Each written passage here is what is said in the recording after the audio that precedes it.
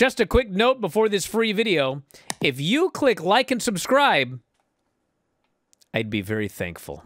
Well, speaking of segments, we got to do a quick look at NXT here. Then we'll do more emails for Lance, text messages, 425-780-7566. So I would say that the first hour of this show sucked, and the second hour of the show I thought was pretty good. Like the indie you went to. Kind of, yeah, actually. So they brought in Cedric Alexander and Ashanti the Adonis, okay? So if you watch Raw and SmackDown, you know who Cedric is and you know who Ashanti the Adonis is. But they've been brought into NXT, and like they're already, like they've been there a week, and the opening segment is Trick and Cedric and Ashanti, and they're doing this big long thing, and it appears like Cedric is a babyface, Ashanti maybe is not, Ashanti just wants to hang out with the women, but it's like, they've just jumped right into this thing with the former world champion, and it's just too fast. It's like, nobody cares about Cedric. Nobody cares about Ashanti. They care about Trick, but they don't care about what's going on with these guys because they just threw them right in. It's like they didn't even establish the characters or anything.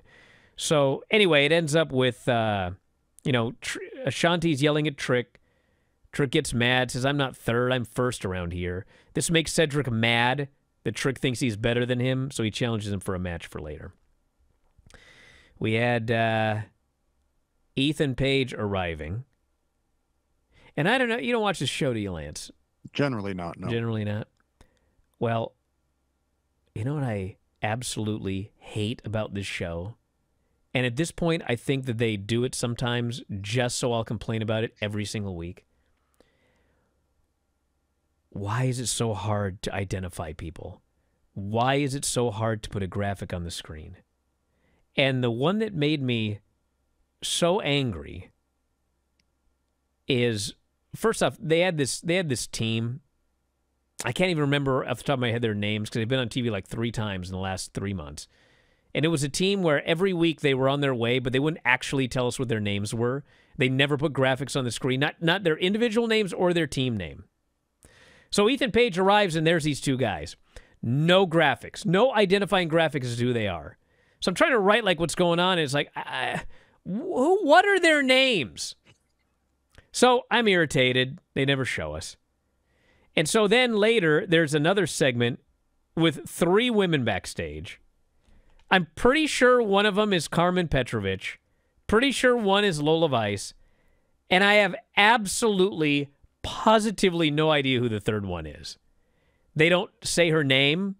They don't put a graphic on the screen. Like, now my blood is boiling. And then you want to know what really set me off? So later, they have a segment where Ethan Page, the champion, goes to talk to Ava. And he runs into Mr. Stone and Stevie Turner. Well, of course, they put up a graphic for Mr. Stone. Do you know how long Mr. Stone has been in NXT? 5 years, maybe? 2019. 5 years. They put a graphic up for a guy who has been with this company doing storylines for 5 years. He gets a graphic. But the tag team that showed up a month ago, who's had like 2 or 3 appearances at most, nope, everybody knows who they are.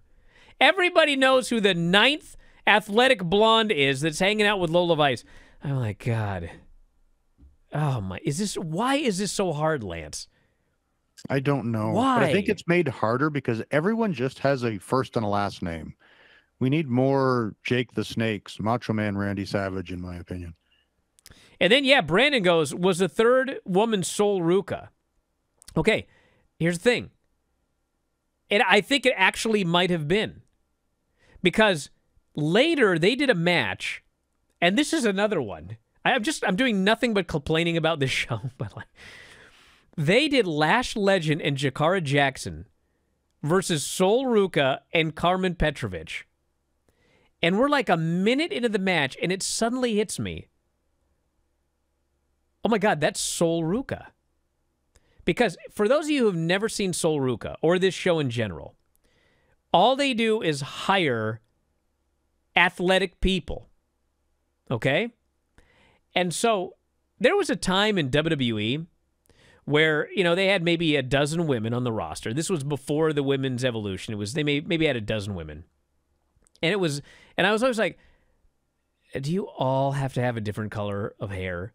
This woman's hair was blue. This woman's hair was green. This woman's hair was purple. This woman's now you're begging for it. Yeah, and I am now. Because now I figured it out.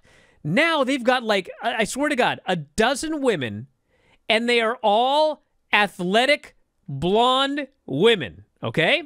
Now, Sol Ruca stuck out because Sol Ruca had a surfer gimmick, and she had, like, you know, frizzy, curly, you know, it looks like she just came in from the ocean.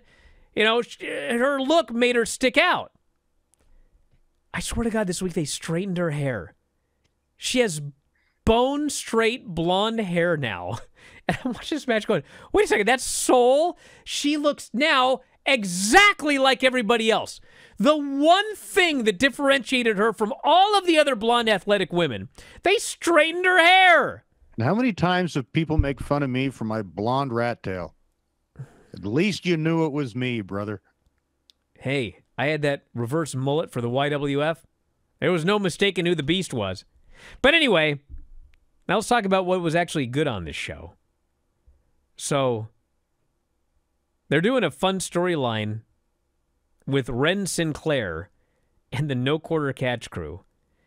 And, you know, the funny thing is Charlie Dempsey is Regal's son. And Regal has so much charisma, but his son, like, has absolutely none to speak of. So they're trying to give him charisma by making the storyline is he thinks that he's a mobster like Tony D. And so, you know, they killed off Damon Kemp, put him in the trunk of a car, but Ren Sinclair saw it. And so now she wants to be in the No Quarter Catch crew. They don't want her, but she's basically threatened, if I don't start winning some matches, wink, wink, I don't know, who knows what I'll say. And so, you know, Charlie doesn't want her there, but he has to help her win and everything. And I'm watching this match with her and Carly Bright, and the match itself isn't very good at all. It's like choreographed, and they're going 9,000 miles an hour.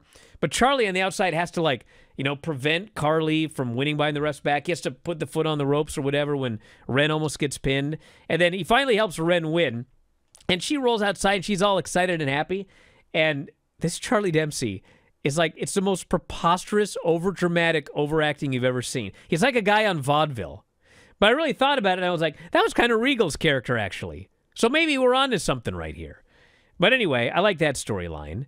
And then they had a Thea Hale sit-down interview about the Roxanne match, and she's awesome. She's a great worker. She's a great interview. She's only 20, although she's about to be 21, so she's been here going on 3 years now. She'll be in the main event, or she'll be on the main roster inside of the next decade. Yeah, by the next decade. By the time she's 30, I think they'll finally call her up. Her and Roxanne. And then we had Trick and Cedric, which was a struggle of a match, but they made their way through it. And then Pete Dunne lays out Trick, and so it looks like we got multiple, you know, matches here for Trick down the road. We had the main event, the Rascals. For those, if you don't watch NXT, but you know all these characters, the Rascals, all three of them, against Axiom, Nathan Frazier, and Javon Evans. Okay? Now, I will say that the setup for the match was actually, I mean, it was so stupid I had to watch it twice because I couldn't even believe my eyes. So what happens is, earlier in the show, Axiom and Nathan Frazier, you know, they're backstage kind of arguing or whatever, and the Rascals walk up. And so Trey asks MSK, hey, did you guys ever lose those tag team titles these guys got? And Wesley says, no, in fact, we did not. We were tag team champions, but we never lost the belts in the ring. And Frazier, one half of the tag team champions, he goes, that match would have been insane. And Trey says, what do you mean would have been? I mean, we can still do that match. And so, like, they get all excited. And Wes says, yeah, we could do that match tonight. And Frazier looks at Axiom. Axiom looks at Frazier. And Frazier goes, let's do it. So I was like, oh, my God, we're getting a tag title match. MSK versus Axiom and Nathan Frazier tonight. And so then Axiom and Nathan Frazier look at him and they go, well, there's 2 of us and 3 of you, so which 2 are going to be in the match tonight?